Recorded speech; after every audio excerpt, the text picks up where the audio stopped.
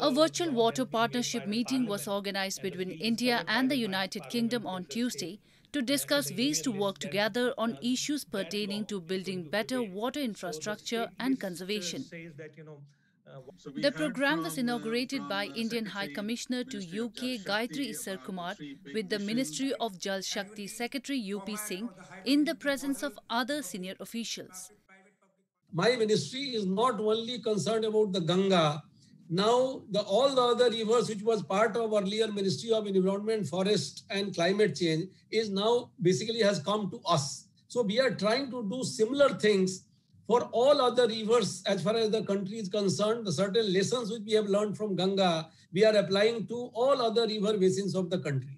During the meeting, delegations from India and the UK signed Memorandum of Understanding while having discussions over India's water conservation schemes, including the Namami Gange program, Jal Jeewan Mission and Swachh Bharat Mission.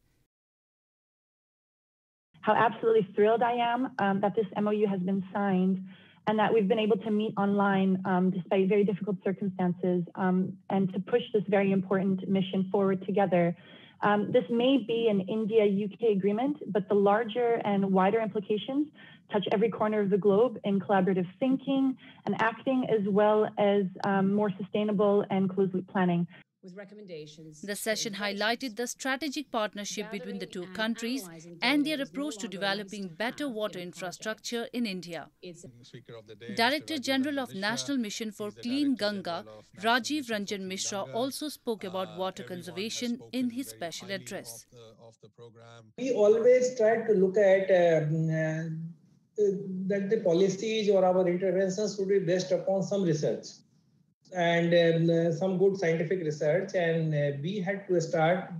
We had a report of group of IITs on Ganga River Basin Management.